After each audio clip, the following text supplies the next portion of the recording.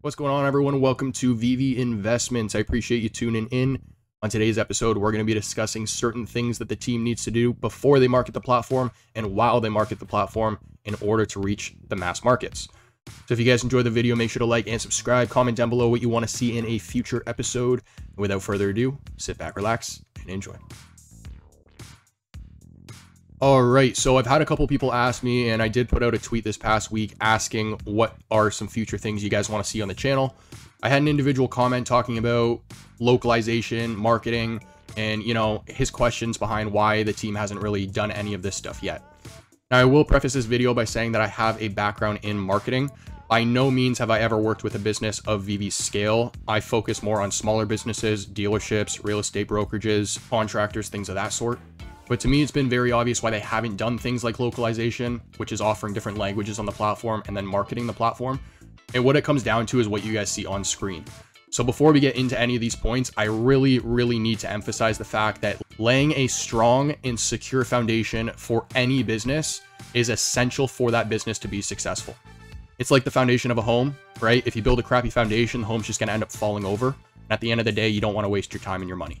So the foundation of Veve, it needs to be strong. Otherwise, the majority of the leads that they just end up bringing in are going to fall right through the cracks. And this is something that I actually came across a lot back in 2020 when COVID started. I can't begin to tell you how many business owners I actually talked to who are running around like chickens with their heads cut off.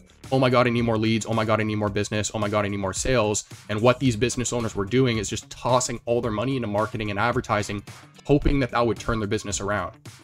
And so you had this perception back in 2020 about like all these businesses are going under because of COVID. And the reality was it wasn't because of COVID. It was because of their inability to adapt. COVID was nothing new. How many recessions, how many depressions, how many flipping pandemics have we been through in the past 100 years? And in many cases that I saw, these business owners were tossing money into advertising. These leads would come in and then they would fall right through the cracks. And the reality is this, it's not hard to generate a lead nowadays. The hard part is what you do with the lead when it comes in. So these business owners, instead of tossing money into advertising and marketing, hoping that it's going to help their company, they needed to patch the holes in the foundation of their business, take away certain systems, implement others, things of that nature, before they start pouring money back into advertising.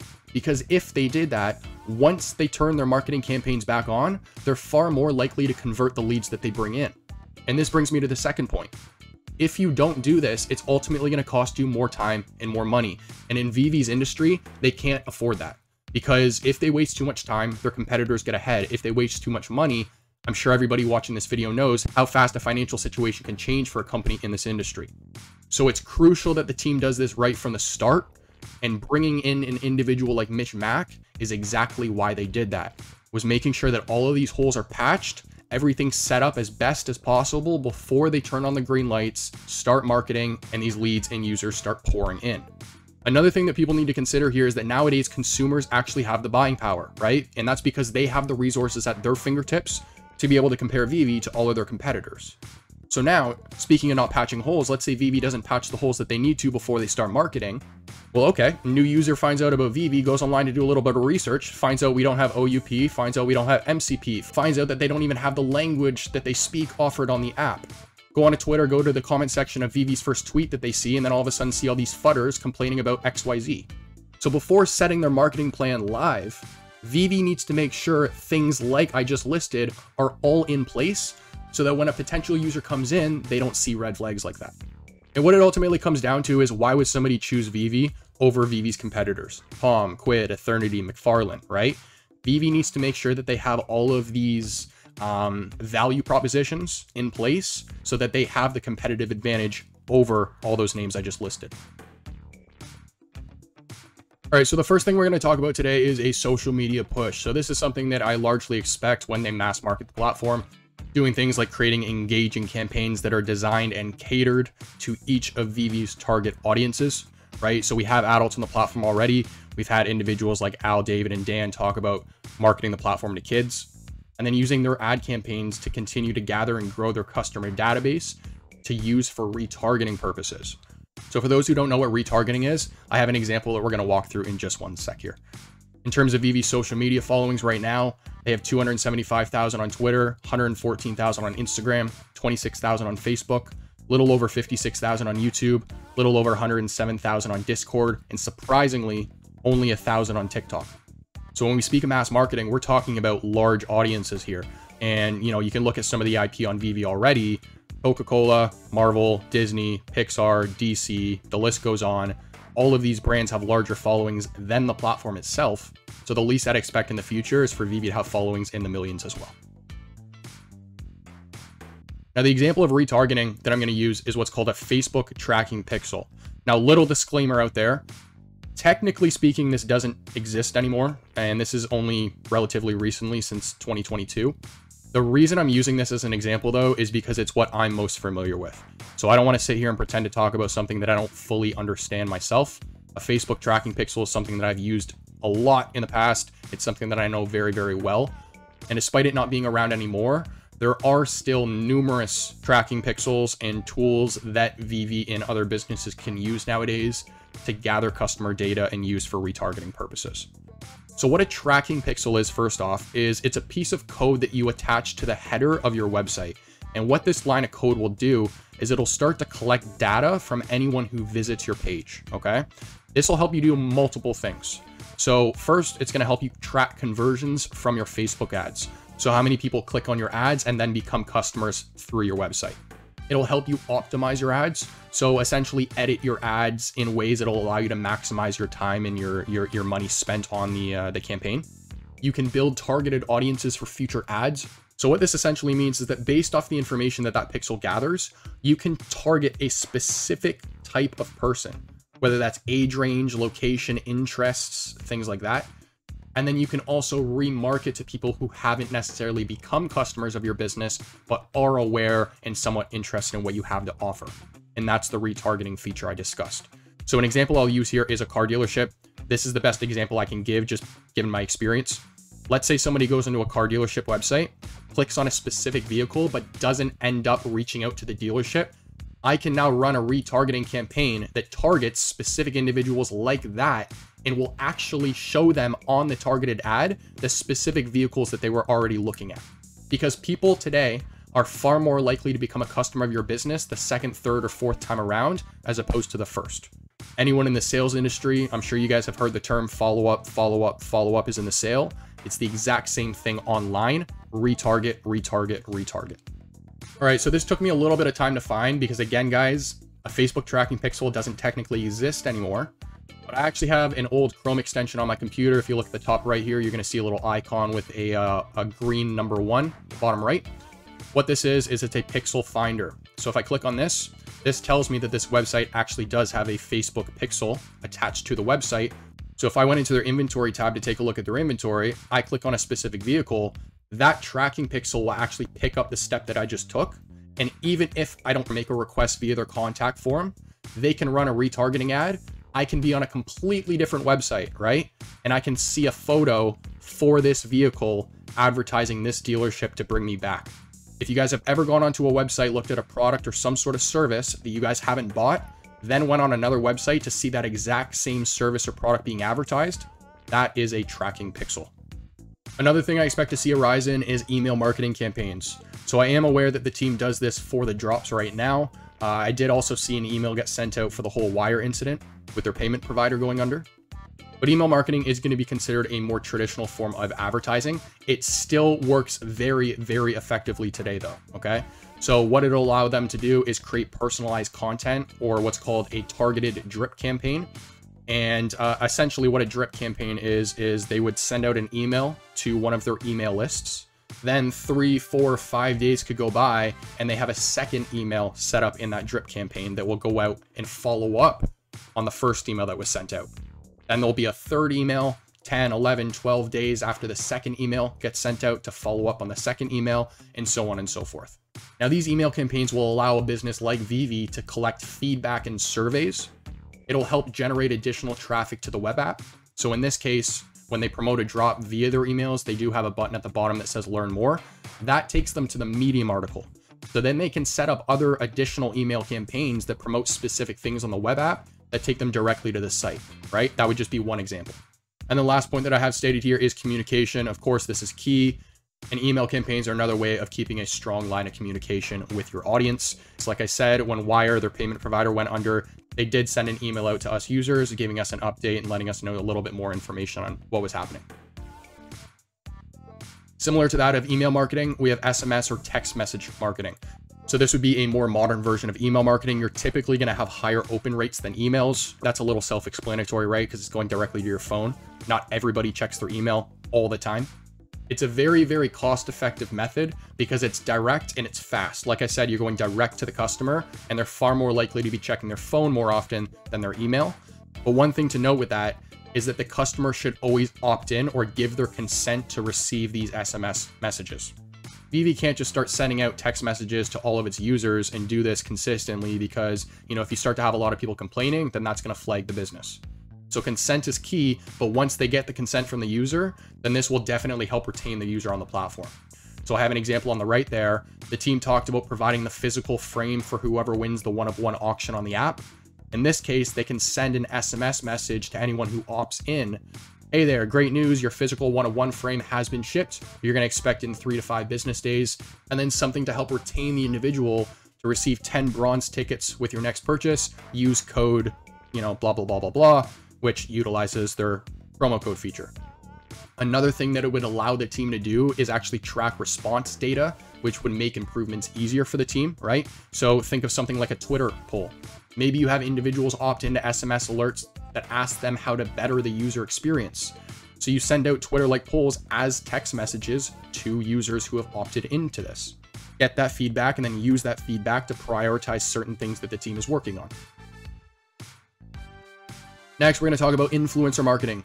So this is an obvious one, I'm sure, to most. There's been numerous influencers with large followings that have actually expressed interest in the project. Salamandrin is one of those individuals as of recently. He's actually somebody that I watched several years back. He's a car guy. I'm a car guy. He's an entrepreneur. I've always been very business oriented, so that's why I was always interested. But he ended up going through this whole mishap where he bought like $1 million plus car from McLaren and he was driving it on the road and it burst into flames. And then he ended up selling off all of his cars because McLaren screwed him over. And, I stopped watching him after that. But what I will say with this point is that it's important that the team is careful with who they choose to work with, right? You have another individual like Logan Paul who expressed interest in the project a couple years back. I think this was in 2020. But for those who don't know, he's come under a bunch of controversy as of lately. I actually came across a post on Twitter this past week from an individual named Chris Zachman, and I'm not 100% sure if this is legit, so I do caution anyone who reads this. I'll toss it on screen. But he said, in 2020, I worked with a company called ecomi. Founder of Pokemon was on the team. They contacted Logan to promote, which opened him to the world of crypto. We knew that he will spiral out of control and end up really screwing a lot of people and himself. 3 years later, ... So I don't know if this is some, individual just trying to get a little bit of clout here. But if that is the case, good call on Veve's part. Another example that I'll use as of recently is Kanye West. Obviously, you guys know some of the things that he's been saying and some of the major brands that have been dropping him. Another just great example of be careful who you choose to work with. I'm going to brush past this one relatively quickly because it is very similar to our previous point. It's just focusing more on brands than actual influencers on like YouTube and other social media platforms. But sponsoring brands and then promoting Veve to the audiences of the brands that you're sponsoring. This would be a way to generate more brand awareness for Veve, additional sales from new users hopping on the app and purchasing NFTs, and then positive PR. Hopefully. Not always the case, but reputation management is something that I am going to discuss later on in this video. It's crucial that Veve maintains a positive reputation, and right now I understand that in the community, there's a negative sentiment. The only thing that I'll add here is, again, very similar to that of influencers. Be careful who you choose to sponsor and work with here. I'm sure everybody has heard about the FTX situation. A lot of the businesses that chose to work with FTX or sponsor FTX were actually put in the spotlight and came under a lot of fire. Same with the Wire situation. I'm not even going to talk about this a lot because I really don't even think that there's anything to talk about here. But people complaining about the fact that it's Veve's fault with the whole Wire situation. Guys, Veve sits down and does their due diligence with a payment provider like that. Do you really think that if they're sitting in a meeting and then all of a sudden see a bunch of red flags, they're still going to go, yeah, we want you as a payment provider? Of course, they didn't see anything in their initial meetings, but it's a prime example of how fast the financial situation of a business can change in this space, okay? There are clearly certain things that Veve didn't know about that business that even certain individuals within Wire didn't know. So all these people making the argument about how it's Veve's fault because they didn't do the proper due diligence when they initially signed Wire, bogus. Next, we're going to talk about accessibility. So Veve collectibles need to be offered and promoted in more places than just the app. In the most recent community update video, David did talk about how fidgetals are planned for 2023. I've talked about in previous videos how they could possibly be pairing fidgetals with promo codes, right? Allowing users to pair the digitals with the physicals. We've also talked about things like affiliate marketing. So let's say we have a bunch of affiliate links associated with Veve NFTs in the description of various YouTube videos. Those would just be additional locations where somebody can click on that link and find Veve NFTs. It would kind of act as like bridges, right? Between potential customers and the web app. And then third-party contests and competitions I also have on there. So we've already had brands like Epico do competitions to earn ecomi and collectibles, but then also Marvel has done airdrops and raffles to their audience as well. Another thing discussed in the most recent community update video was major brand announcements, and that the team will be making more major announcements throughout 2023. Now, of course, we don't know what these brands are or what these announcements are going to be, but provided they're large IP, when these announcements are made, it's only going to draw new users to the Veve app from the audiences of the brands that were announced, right? Take Pokemon as an example. I'm not saying Pokemon's going to be on the app, but Pokemon is a brand where wherever it goes, its audience tends to follow. Now, speaking of Pokemon, it has also been confirmed by the team. I think it was David specifically who said that they have multiple licenses like the size of Pokemon in their pipeline. So when we have brands like this announced this year, I think it's fair to assume that we'll see an influx of users following. Third-party marketing is exciting to me. In the past, the team has been clear that they've actually limited how their licensors can advertise Veve, if they're allowed to advertise the platform at all. We've seen Marvel and Disney, brands like those who have promoted Veve in the past, but the team stated that once they are ready to market the platform properly, it'll be quite easy to go to their licensors and kind of give them the go-ahead to do the same thing. So if you look at some of the IP on Veve, Marvel, 67 million followers. Disney has over 160 million active users on Disney+. Star Wars, 15 million plus followers. DC Comics, 13 million plus, right? And the number of users on Veve right now are a fraction, like fraction of these numbers. So when we talk about mass marketing the platform, in addition to things like social media and targeted ads and SEO and all these, standard advertising methods, Veve can also leverage promotions and advertising through their own licensors. And speaking of third-party marketing, community members are also going to play a huge role in this, especially when it comes to the Veveverse, right? Providing content through the Veveverse that's just going to further promote the platform. Number 10, listed on more exchanges. So this is something that's been discussed and highly anticipated by the community for a while now. The team has mentioned that they have multiple exchanges lined up in the pipeline. When I originally got in on this project in March of 2021, they actually said that they expected to be on 3 major exchanges by end of the year, and that was 2021. So now being in 2023, and with people like Reese confirming that they've still maintained relationships with these exchanges, and that they're maintaining the relationships until they decide to just give the green light, I'm sure they have many more than just 3 in the pipeline. And the reason why they haven't listed the token on multiple exchanges by now is, again, something that's been stated by Reese in the past, and that's because it just hasn't been the right time. This is in relation to market conditions globally, right? The whole world economy's been on a teeter-totter, but then also pending regulations in the crypto and NFT space, keeping in mind that different regulations are being formed in different countries all over the world. And this is something that Veve has to keep an eye on. Next up, platform upgrades. So this is something that the team needs to do before they even start marketing the platform, right? The current version of the platform is not capable of hosting millions of users. We already saw this happen when we saw the influx of users back in January. So making sure that they add or fix features that we discussed in episode 35, I'll link that in the description for further context, and just making the whole user experience more smooth and enjoyable. Now, one thing I want to add with this, okay? And it's something that I should have included in episode 35. I forgot to, so I'm just going to include it in this point because Veve is a collecting app. They need to avoid the confusion between first edition and first appearance tags because this is ultimately going to have an impact on what collectors choose when they first come on the app. All right. On the right hand side, I have Steve Rogers, Captain America, as an example. For those who don't know, when Captain America originally dropped on the app, The first appearance was Steve Rogers, which was part of Series 1 Marvel Mighties. They then dropped Series 1 with 5 different statue variants, as you guys see in the bottom right there. But when they dropped Series 1, that also had the first appearance tag on it. So then the community kind of started voicing this. They said, hang on a second, if Steve Rogers has the first appearance tag, then why does Series 1 have it as well? And so what ultimately happened, Veve ended up putting out a tweet and said, you know, the community's right. We're going to take the first appearance tag off. The first appearance tag will remain with Steve Rogers, but we'll take it off of Series 1 with the 5 statue variants. So I'm looking at that situation. I'm like, okay, perfect. They listen to the community. But they just did the exact same thing with Black Panther.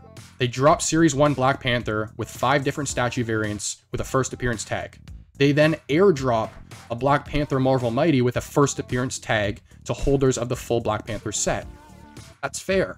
But the first appearance tag should not also be on the Marvel Mighty. It's an exact repeat of the Captain America situation, just opposite ways they dropped. Another example that I could use here, and some people are not going to like this example, but Mickey's signature. One of the things that those lenticular cards have going for them is the signature on the back. And in my opinion, when you drop Mickey's signature with a first edition tag on it, that now devalues the signature on the back of the lenticular card. So before I could say that the lenticular cards change based off the angles you look at, it also has audio, and then it has the signature of the character on the back. Now I can really only say the first two, because even though it has the signature on the back, it's completely devalued by an older piece that dropped on the app that has the first edition tag. So I'm not trying to cause FUD here. What I'm actually trying to do is avoid the FUD from new collectors that come on the app. Because guys, this is a collecting app. So getting the first edition and first appearance tags should be like, at the very basic level, something that the team should be getting right. Number 12, we're going to talk about localization. So localization, for those who don't know, is adding multiple languages onto the app. So in order for Veve to appeal to mass markets, Veve needs to cater the platform to those audiences, of course, right? But somebody can't hop on a Veve if they don't speak the English language. So they have to offer different languages on the app for those who don't speak the language, okay? With that being said, however, this is much easier said than done. So this was one of the comments on that post I put out on Twitter about what are some things I should discuss in the future. The individual was wondering, you know, why has Veve taken so long to add multiple languages, okay? And if you really think about this, here are just some examples of what the team actually has to do to make this happen. First, they have to recruit members who speak the languages of interest, right? So based on the languages that they want to put on the app, whether that's 10, 15, 20, they have to have individuals that are capable of speaking all of those languages. They then have to convert all of the existing content, right, on the app, the web app, Medium articles, right? Medium articles pertaining to drops, OUP, MCP. When you think of OUP and MCP articles, they also have graphics, right? For the roadmap and diagrams. All of that has to be converted into each and every one of those languages. When they also flip those switches and they have those languages on the app, they also have to be in a position where they can produce all future content in each and every one of those languages reliably. And then they also have to have a customer support team capable of answering inquiries in all of the languages offered. I just listed 4 points. Think of how much time it would take just to get those 4 points done. But in addition to what I just listed, there are many other things that the team would have to implement in order to roll out localization. We previously mentioned affiliate programs. I'm going to brush past this one as well, but providing some way to reward your loyal fans for promoting the project to new users would only help the platform grow faster. We talked about it back in episode 23 about how this is something that actually took Amazon to its next level. This is also something that a majority of large brands nowadays provide. Tesla is another great example. You buy a Tesla, you're given an affiliate link, and now you can provide that link to anyone who's interested in buying a Tesla. You'll get a commission of the sale. It'll provide a new revenue stream for Veve.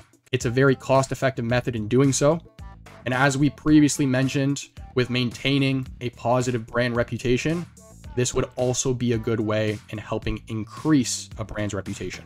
The more people you see talking about the brand in a positive light, the more social proof that business will have. Again, going back to Amazon. Amazon would not be where it is today if it weren't for the review system. You never go on Amazon and buy a product that has less than 4 or 5 stars, right? I always click the review section and look at what people are saying about their experiences with the product that I'm interested in getting. If you guys haven't checked it out already, this is something that we talked about back in episode 23. I'll make sure to link that in the description down below. The Veveverse is going to be another one that's very obvious to many watching this video as well. The team has talked about rolling out home spaces in Q1 of 2023. So this is going to provide additional content produced by the community from inside of the Veveverse. And this additional content is only going to promote Veve more. When you start to see content creators like myself producing content with their avatars, when you start to see people, doing tours of their home spaces, when you start to see jobs created inside of the Veveverse, public, private events being held, land sales, right, with Illuvium, but then also examples like Sandbox and Decentraland, all of these things are going to promote Veve more as a business. So point number 15 is going to be MCP and OUP. Another point that I'm going to brush by relatively quickly here, okay? These are two things that have been discussed by the team time and time again. So I don't really think that I need to sit here and, and just reiterate the same things that they've said. But what these two things are ultimately going to do, the MCP or the Master Collectors Program is going to incentivize collectors to continue to buy and collect Veve NFTs on the Veve app. And then the OUP or the OMI Utility Program is going to help incentivize investors to buy and stake the OMI token on the crypto side of things. The token right now needs many more use case scenarios, or in other words, needs more utility. And the OMI Utility Program is going to help do that. Speaking of utility, NFT utility, another thing discussed in the most recent community update video by David. So this is another focus for the team in 2023, rewarding long-term collectors and holders of full sets. So we've seen this happen more often on the app as of recently. Again, the Black Panther airdrop for those who secured the full set. We have the Batman Blue and Yellow series that was actually airdropped to holders of the Black and White series, the first series to ever drop on Veve. But what it ultimately comes down to is that we need to be able to use our NFTs in more ways than just augmenting them into reality and holding them in our vaults, right? This was actually discussed by David, not in the most recent decon. I think it was a couple of them now, but he was asked the question and he talked about the fact that, a lot of people are focused on interoperability and making sure that our NFTs can go over to OpenSea. David made the comment about how the team is really thinking much further than this, and that he recognizes that we need more ways to be able to use our collectibles than the current ways offered on the app. And something else we're going to discuss today is utilizing artificial intelligence. Artificial intelligence scares me, to put it blunt. It really does.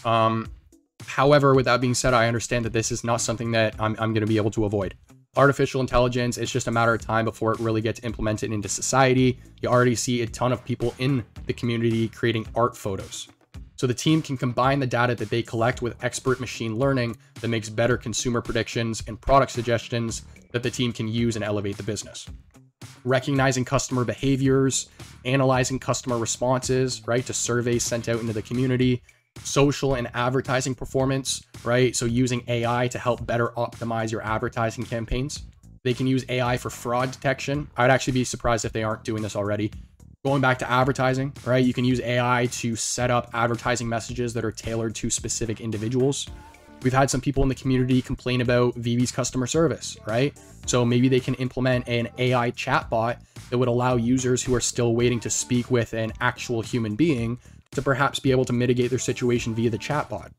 Now, going back to the two-part series I did on ecomi's partners and providers, there was one company on that list called Versus.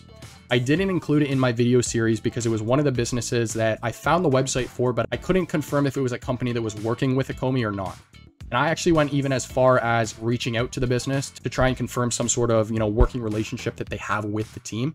I didn't get a response, but that business was all focused on artificial intelligence. So if that is the right business, I'd be curious to see how the team has already implemented AI. Alrighty, so that is going to conclude today's points. Those are just some of the things that the team needs to do beforehand and while they market the platform in order to reach mass markets. If you guys are thinking of anything in particular that I didn't discuss in today's video, please comment it down below. I'd be very interested in seeing how you guys are thinking. But if you enjoyed the content, make sure to like and subscribe. Comment down below what you want to see in a future episode. And as for the next one, I'll catch you then.